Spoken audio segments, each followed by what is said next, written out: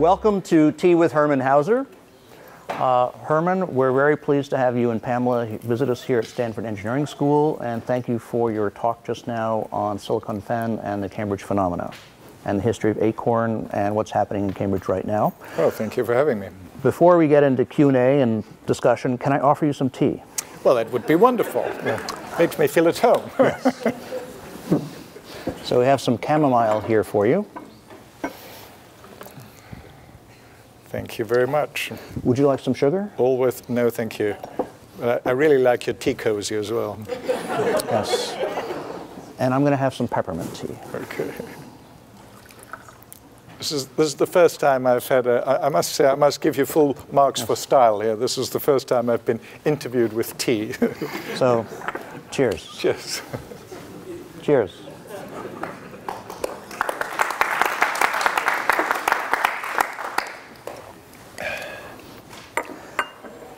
So thank you for a really excellent talk and overview of the Cambridge phenomenon and your own work in building Cambridge as a key European and global tech cluster. And I understand this is the first time you're speaking here in the Stanford School of Engineering. But you've been here several times over the years.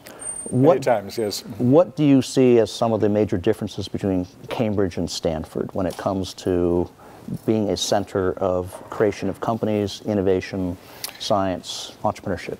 Well, you know, the first obvious one is we're 800 years old, you're 125 years old. This has both got pluses and minuses for, you know, both sides. We've got fantastic tradition. We've got a culture in Cambridge that's a deep technology culture where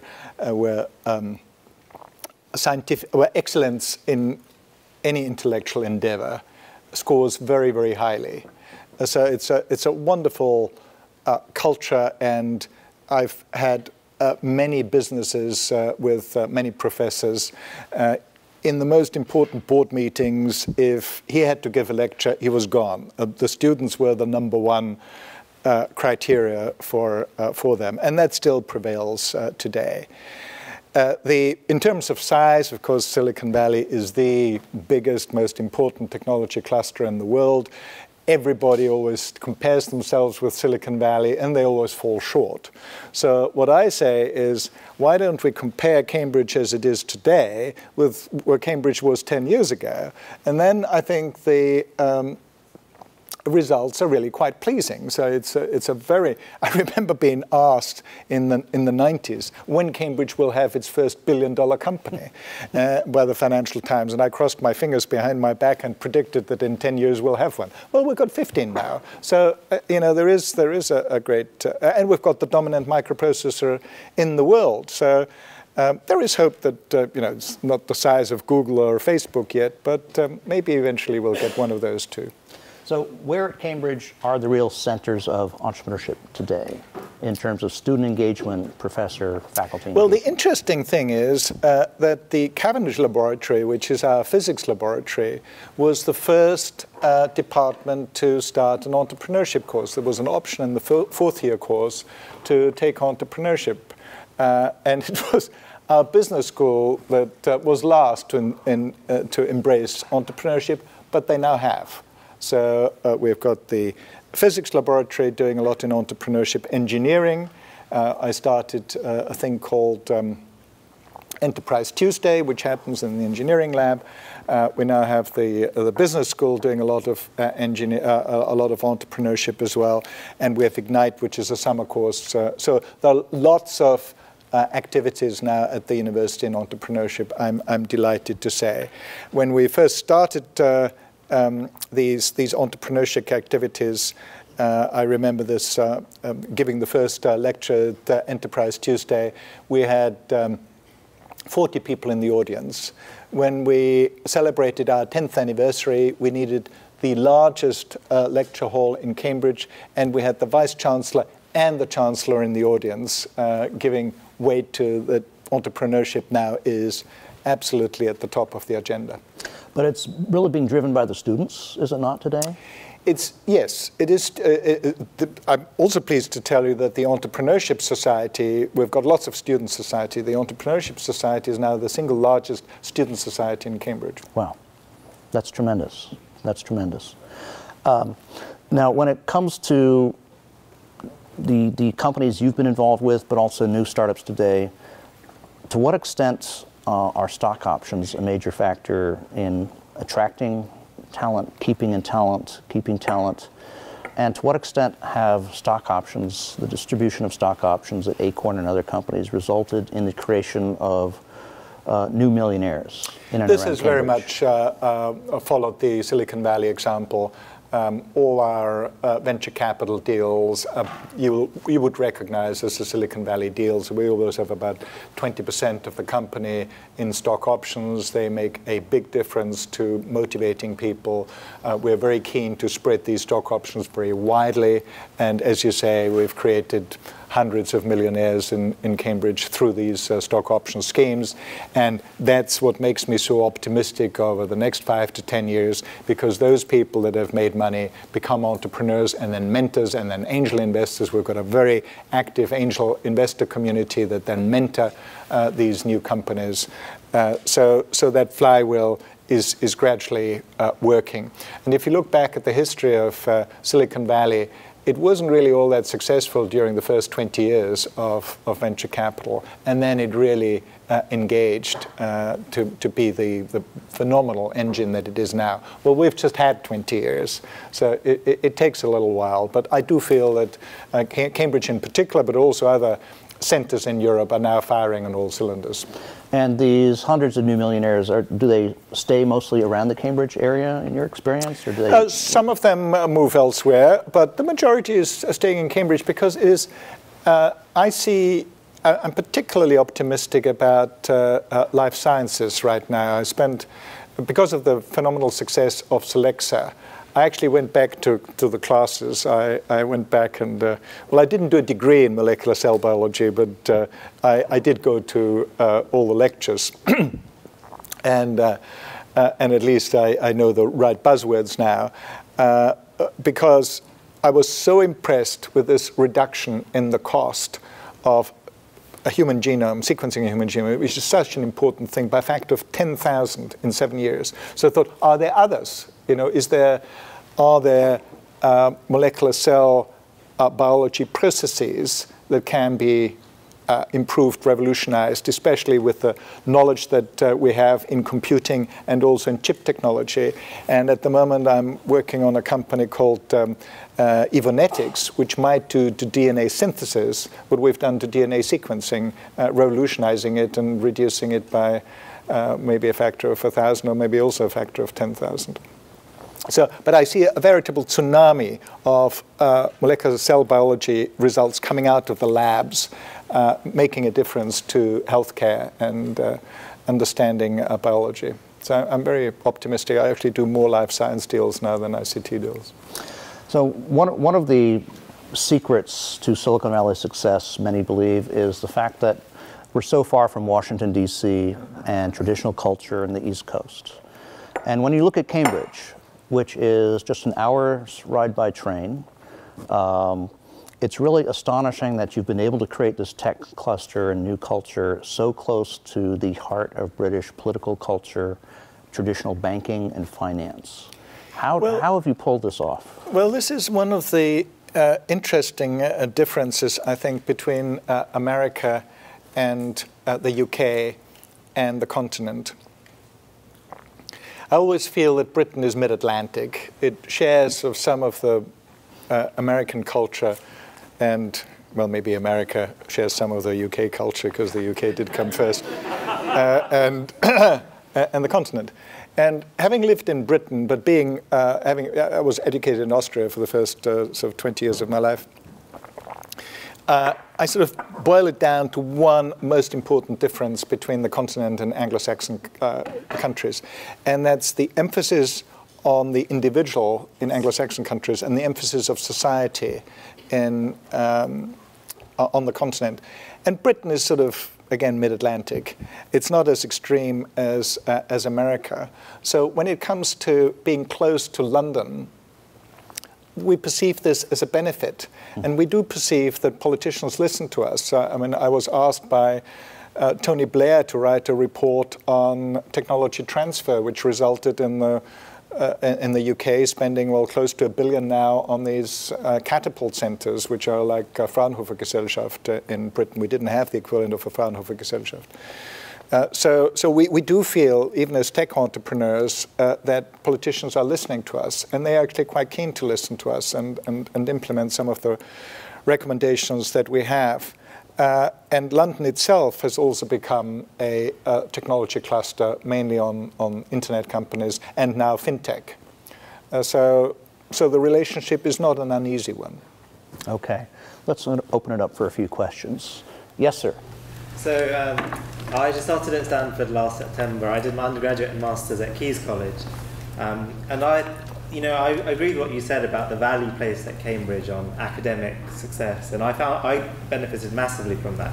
But do you think that to some extent kind of detracted from the entrepreneurial potential that sciences have?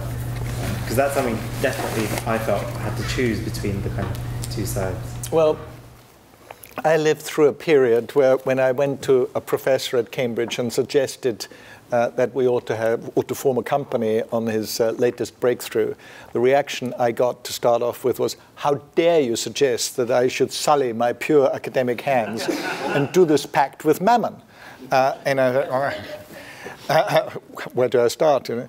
This has all but disappeared. So the first thing that you had to do is deal with old prejudices, but they're all but gone. Now the emphasis is no longer one of leave me alone with this commercial business. There's great willingness to do it, but there isn't really the knowledge yet how to do this efficiently. So that's what we've been working on. Hence the student bodies. We've got Cambridge Enterprises now, which didn't exist. It was one of the things that I helped create at the university. We have the Hauser Forum that I funded with Pamela. That is a space where we have an incubator, where we have Cambridge Enterprise, where we have the Cambridge Network. I founded the Cambridge Network together with Alec Brewers, who was the Vice Chancellor 2 Vice Chancellors ago, to build a bridge between the business community and the university. So it is improving, but I cannot claim that we're Silicon Valley. We're not yet, but we're improving fast. We had a question in the back. Can you compare the technology industries between London and Cambridge? Because I've heard a lot about how Cambridge is really more geared towards the hard scientists, or the hard science as it were. And London is more towards the sides of internet companies, media companies. But I find that a lot of graduates from Oxford and Cambridge, they also go down to London. There are lifestyle advantages and such as well. So can you compare the technology industries and also the talents between London? Yes, I would make the distinction between hard sciences and the internet.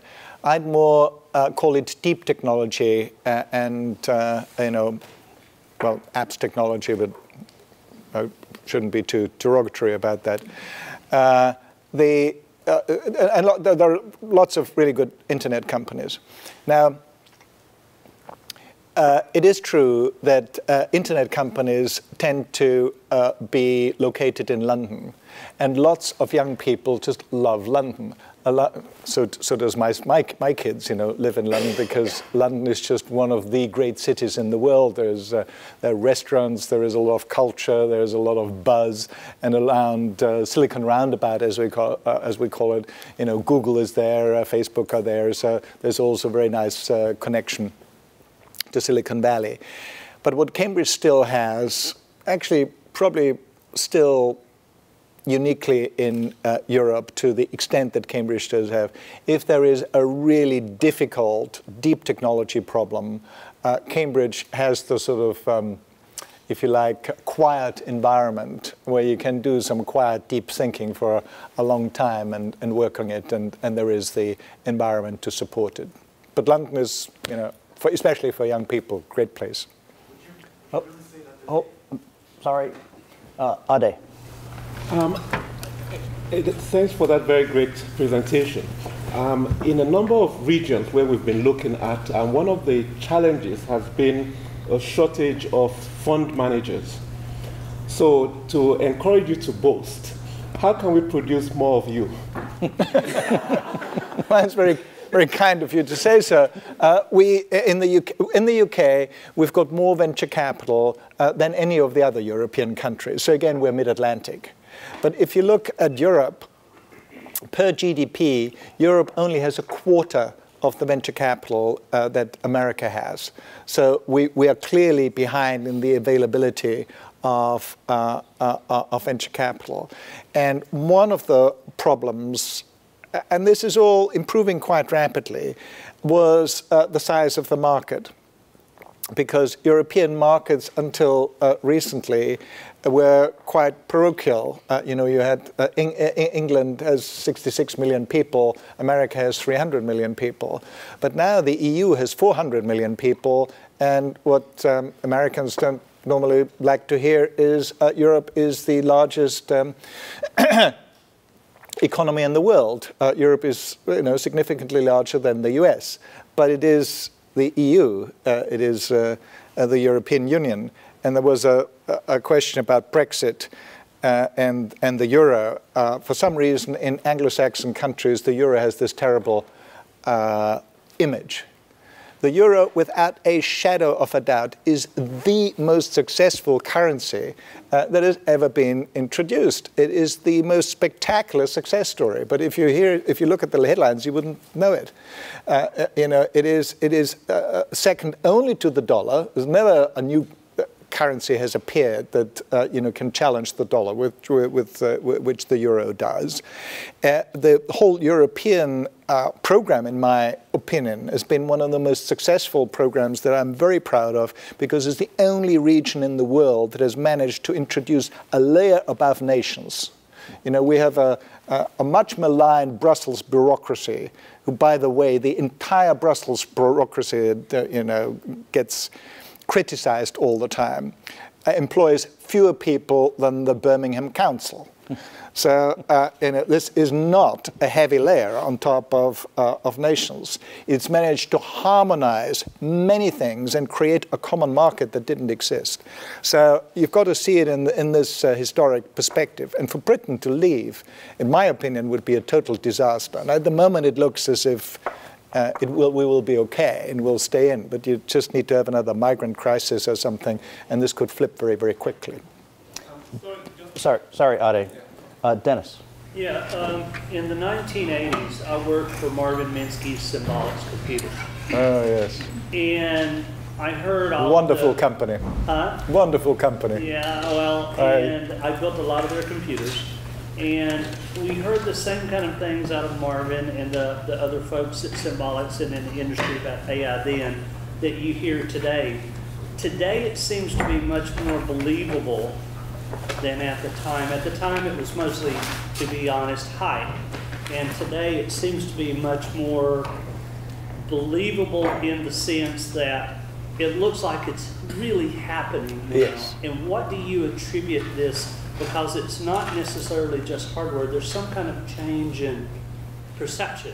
Three things. And I almost changed my PhD from physics to AI in my last year, because I wanted to be part of the team that writes the World Chess Champion program that autumn. We were convinced it was going to happen that autumn. And if I wasn't going to jump ship now, I would miss it.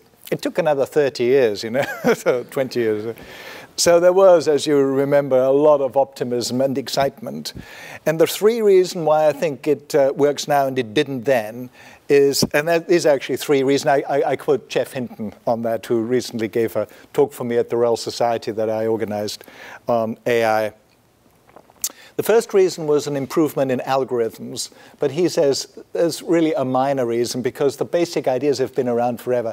The main big breakthrough was backpropagation, and Minsky's famous paper showing that without backpropagation, where I think was influenced AI a lot and contributed to the first AI winter. So that's a minor contribution, an important one, but minor. So in ascending order of importance, 1,000 times improvement in CPU power was helpful. But the real reason is 1,000,000 times more data.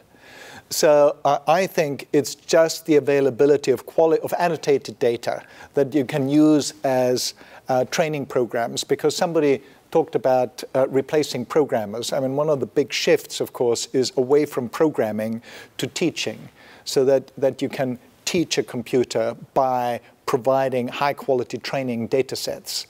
And it's the availability of these training data sets that, in my opinion, is probably the single most important value of the Internet of Things.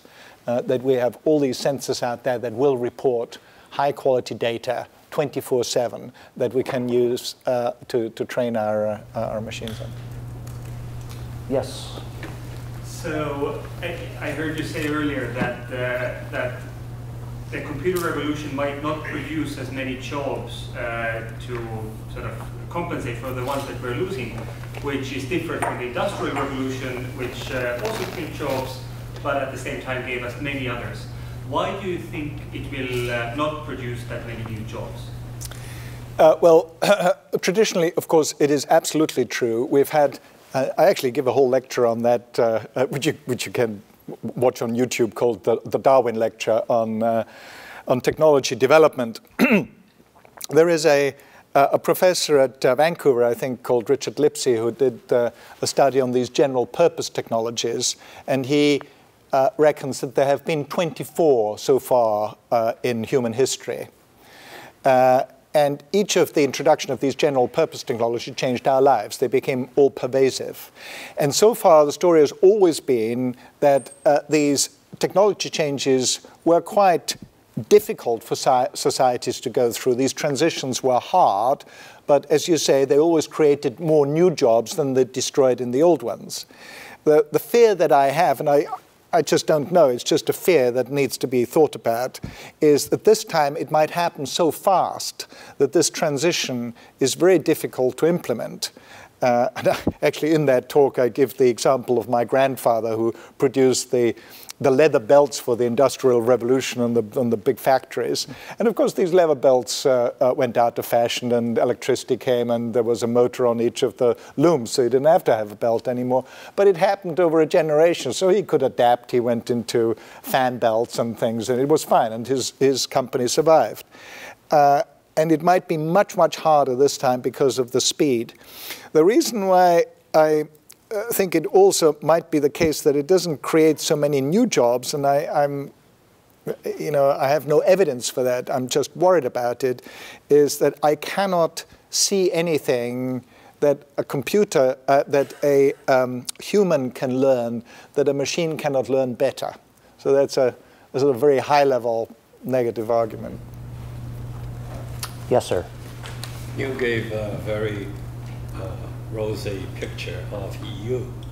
However, EU successfully have the euro, but on the political side, right now seems have a lot of problem they don't know how to solve.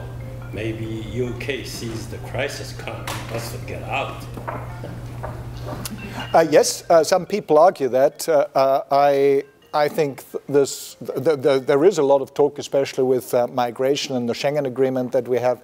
I think this is a transitional problem that the EU has.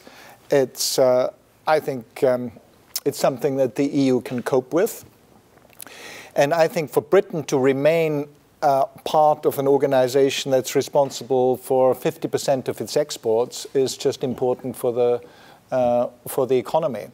But some people take different views, and I don't have the last word of wisdom on this one. We had a question in the back. Yes, sir.